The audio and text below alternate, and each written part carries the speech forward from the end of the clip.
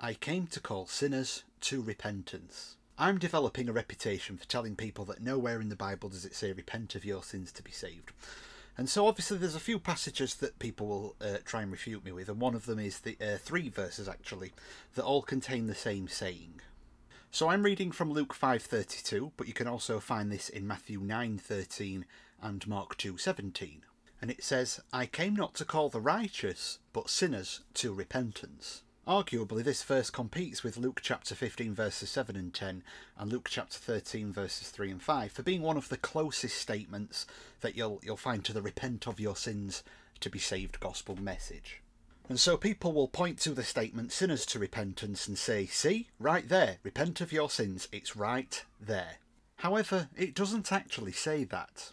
When you tell people to repent, you are giving them an action word. You are telling them to action something or to do something. Now, many Christians will obviously tell you to repent of your sins for salvation, whereas I'm telling you to repent of your unbelief for salvation. But either way, we're telling you to commit an action, repent. But there is only one action word in this verse. Sinners are not being told to repent of their sins. Somebody else is calling them to repentance. Jesus is the one doing the action in this verse. Jesus is doing the calling. If you cherry pick a verse where Jesus is doing the thing and you say, this verse is telling us to do the thing, either you are incredibly stupid, in which case nobody should listen to what you have to say, or you are an incredibly self-righteous, sanctimonious, self-absorbed I am, in which case nobody should listen to what you have to say. When you tell someone to repent of their sins, you are telling them to look inwardly into themselves to make the changes in their life worthy of salvation.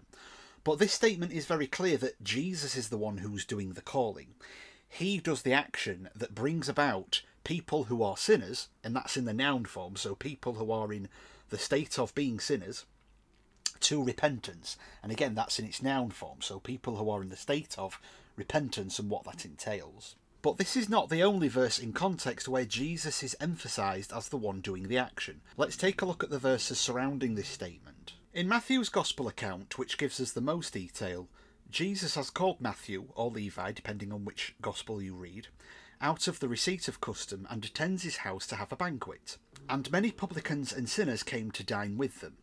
And the Pharisees questioned his disciples why he is eating with publicans and sinners. Jesus replies to them saying, they that are whole need not a physician, but they that are sick. Now notice what Jesus did not say. Jesus did not say, they that are whole have kept themselves clean from disease, but they that are sick defied Moses' law on cleansing. Jesus did not say, they that are righteous do not need to repent, but they that are sinful. Jesus did not say, they that do righteous deeds don't need a saviour, but they that have done iniquity. Jesus did not say, they that are whole need not a warm bowl of broth to get better, but they that are sick. Jesus did say, they that are sick need a physician. If this was all about you repenting of your sins, then if you were sick, you wouldn't need a physician. You would instead just get a hot pan and get that broth boiling on the stove and, or get a hot cup of honey and lemon to warm your insides and make you well again. But instead, you need a physician, okay? You need somebody else's skills and assistance to get made well. Now, this is where somebody might try and refute me and say something like this. A doctor tells you to do things to get better, you dumb idiot. If you don't follow the doctor's advice, you won't get any better. You gotta repent of your sins. But the problem is, in this story of Matthew's feast, we don't have any dialogue, so we don't really know what Jesus said to the publicans and sinners. We don't know what instructions the doctor actually gave the sick sinners to make them well again. However, we do know what Jesus said about the publicans and certain types of sinners later in Matthew's Gospel account. In Matthew 21:31-32, Jesus said to various chief priests that the publicans and harlots go into the kingdom of God before you, for John came unto you in the way of righteousness, and you believed him not, but the publicans and the harlots believed him, and you, when you had seen it, repented not afterward, that you might believe him. Matthew 21:32 tells us that publicans and harlots, which harlots are a specific category of sinners, go into the kingdom, i.e. they enter into everlasting life, because they believed. And notice that this verse actually defines repentance as believing, not turning from sins. So according to the great physician, publicans and sinners were prescribed belief as the remedy for their infirmity.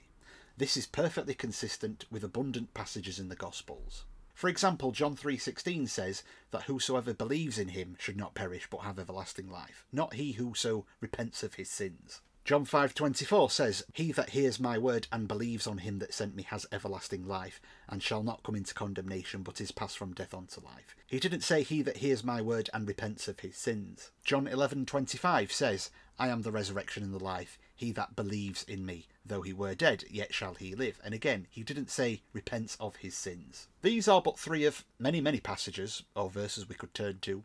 The physician's advice was very clear in his prescription. Believe on Christ to be saved. That's what sinners are called to do. That's what the good physician said. Now, you can say that you need to repent of your sins, but you're not a very good physician and should have your licence immediately revoked. So just as Jesus is doing the calling, he is also the physician. He is drawing the attention towards himself as the one who does the required actions to bring about a person's salvation.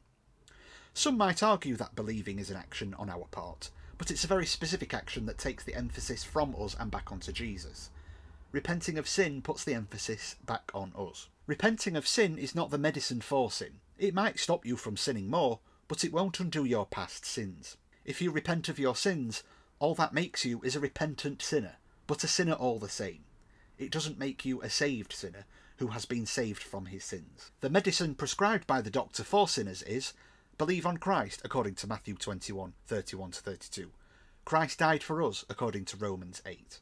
Christ's obedience alone, according to Romans 5:19. Lord, be merciful to me, according to Luke 18:13. Be justified by Christ, according to Galatians 2:17. Jesus came into the world to save us, 1 Timothy 1:15. Now let's go back to Matthew. Jesus says in verse 13, "I will have mercy, not sacrifice." So once again, we see the emphasis placed on Jesus because he is telling us what he will have. Okay, this is not about what you want. It's not about what you want to do and what you get out of this. This is what Jesus wants. And Jesus wants mercy. He doesn't want sacrifice because he is the sacrifice. He wants mercy because he will give mercy according to his kindness, his sacrifice. What we deserve or what we think we ought to do really has nothing to do with anything. Jesus wants mercy, and mercy is giving us what we don't deserve, not what we do deserve. Now, oftentimes, the same sort of people that tell us to repent of our sins to be saved are the same sort of people that say, you need to surrender your life at the foot of the cross and give everything in your life to Christ. If you're not prepared to sacrifice your life to him, you won't be saved. Repent. Well, that's completely wrong because Jesus desires mercy, not sacrifice. If you want to surrender your life to Christ, you don't have anything to offer because you're dead in sin. You don't have a suitable sacrifice that God wants or needs. Rather like Cain, actually. But if you will trust in Christ to save you, and you will be saved by mercy rather than sacrifice, well then you want the same thing that Christ wants, that he wants mercy and not sacrifice. And you're putting the emphasis on Jesus rather than yourself because he is the sacrifice. So in conclusion, when Jesus said, I came not to call the righteous but sinners to repentance, it's not telling sinners to repent of their sins to present themselves righteous before they can come to Jesus, because Jesus did not come to call the righteous. Jesus is reaching out to sinners and bringing them into his kingdom, that by believing in him they will be passed from death onto life. Jesus is calling them. Jesus is their physician. Jesus desires mercy.